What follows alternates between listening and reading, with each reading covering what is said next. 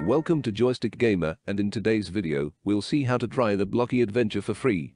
Here's a simple step-by-step guide to playing Minecraft on PC for free. Minecraft is one of the most well-known video game franchises.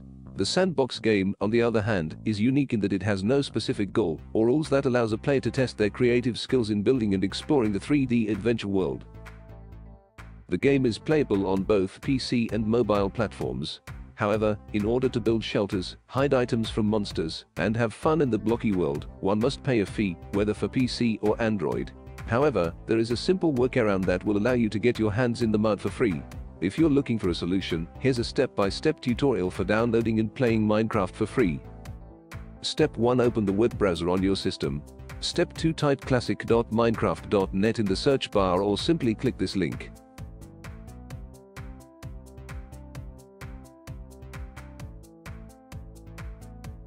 Step 4. Enter the name you wish and then press the start button. Step 5. Left click on the mouse to place or mine blocks. Right click to toggle between the two and shift using WASD. That's all for today's video. We'll be back with more soon. Please like the video and subscribe to our channel for more gaming related updates. Thank you for watching and have a wonderful day.